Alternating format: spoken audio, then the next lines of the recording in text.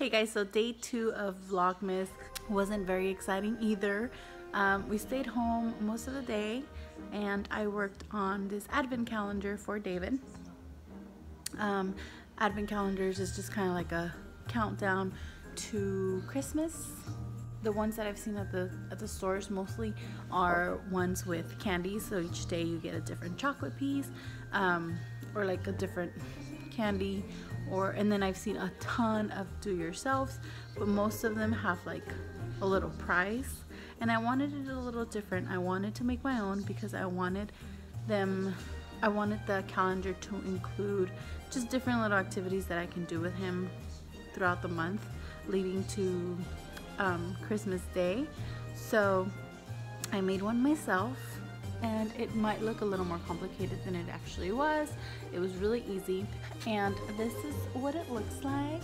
So it's kind of like a little puzzle, and each one of these little squares is a different day, and you're just kind of counting down to Christmas Day, and each one has a different activity to do for that day, a different activity or a different a treat that he gets.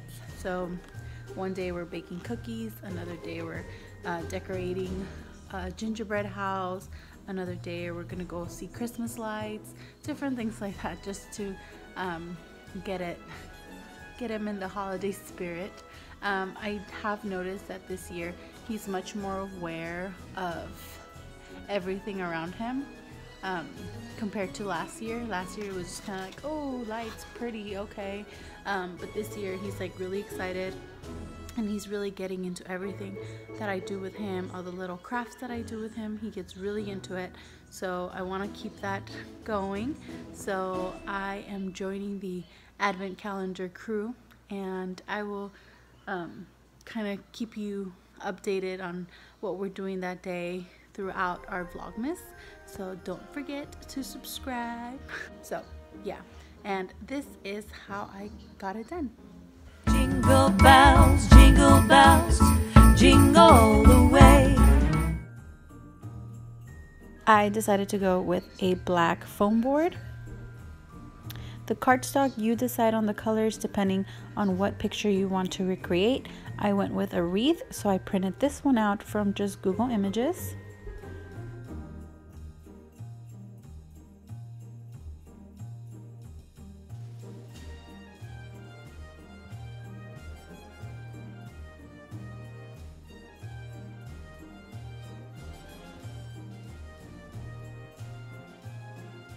So you're going to go ahead and cut out your picture to use as a stencil. And then we're going to trace it on the back of the green glittery paper. Now I didn't trace it exactly to size. I just used it kind of to reference and to make it as symmetrical as possible on my piece of paper. But you can go ahead and trace it if you don't trust your free hand.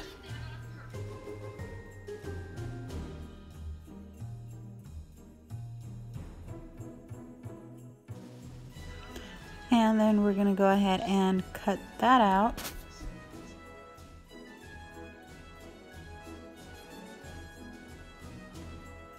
On the back of the red paper, I made a grid of 5 by 5 boxes, and the measurements are going to depend on the size of paper you're using, so I'm going to leave that up to you. I just divided it into 5 and 5. And then I cut out the bow from the picture to use as a stencil, so I can go ahead and trace that on the gold paper.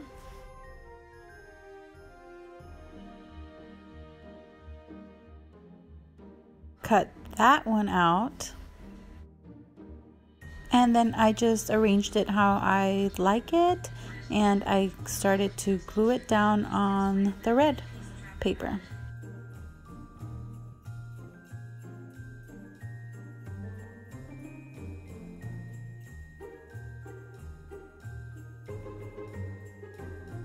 And I also cut up little circles from the gold paper to go ahead and add more to my wreath to make it look cuter.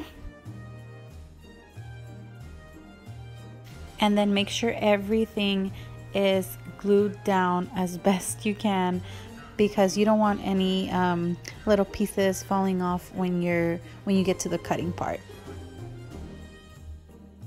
Turn your work over and number the boxes from 1 to 25 and start cutting down the lines that you've drawn for your grid.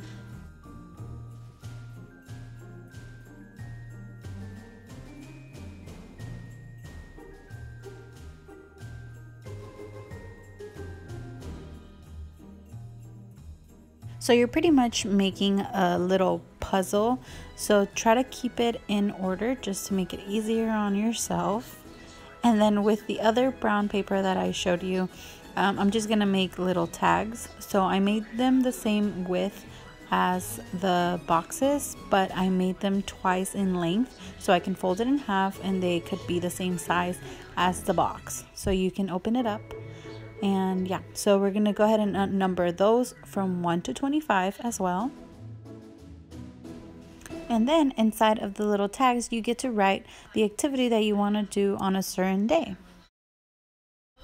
Then you're gonna glue your puzzle piece to the tags with the number facing up and the puzzle piece facing down.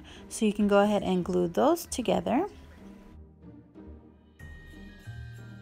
Arrange them on your foam board to fit perfectly and to, space them out evenly. They do have smaller clothespins, but I felt that the small ones were a little flimsy and they would easily break. So I use these little bigger ones, and make sure to glue only the clothespin to the foam board, not the actual card, so you can flip it as you're counting down. So this is what it looks like.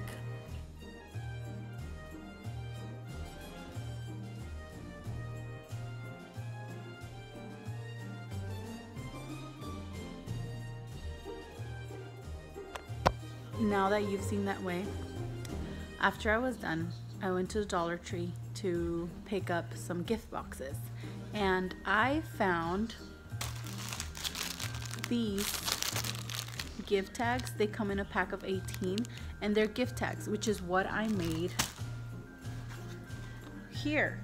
So this little brown paper, I made little folding thing like a tag and glued it on the back of that little puzzle piece.